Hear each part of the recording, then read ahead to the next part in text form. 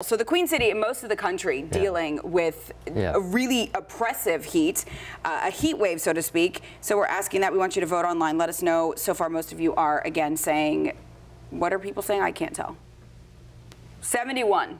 That's the average. Mine's about 70 or something like that. Yeah, that makes sense. Yeah. Okay, so Larry, again, we're talking about this and we're trying to brighten people's day a little bit because it is a morning show. But you have to take this seriously because this, for the next 4 days, is going to be something where you need to check on elderly, you need to make sure that people have air conditioning, check on pets. Yeah, temperatures, if you take a look at this graphic right here, the next 4 days, no break at all. Temperatures in the mid-90s.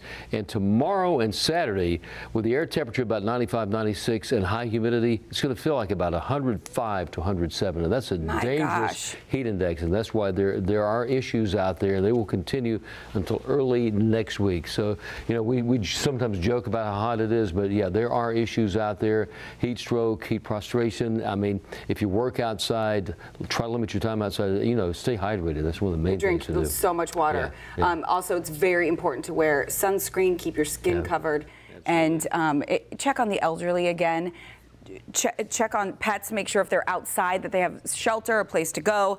Because yes, it is hot. And again, it's not just hot here. Detroit, Chicago, Washington, New York City, all of these areas are seeing triple-digit heat this weekend especially. So medic officials across the country are warning you, just stay safe in this heat.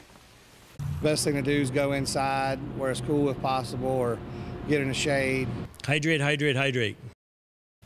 So you heard that. Hydrate, hydrate, hydrate. Yes, very important. So that's critical advice, especially for those who are forced to work outside. We feel you. All right, so what can you do? Ways to beat the heat. I know especially parents this time of year, you're thinking, what can we do with the kids? Not even kids. If you want to go beat the heat because you don't want to deal with that super high air conditioning bill, go to a library. Charlotte-Mecklenburg Library.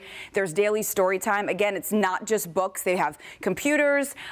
Some libraries have 3D printers. There's so many things you can do.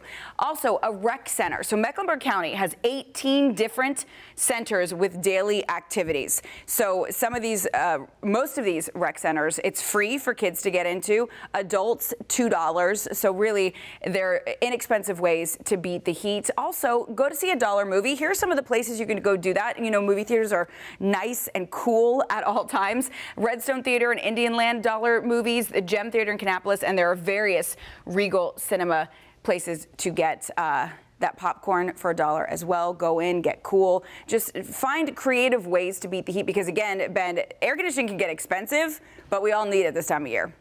For sure. That's why, I mean, I would love to have mine on 65 or 66, but it just gets so expensive. What do you put yours on?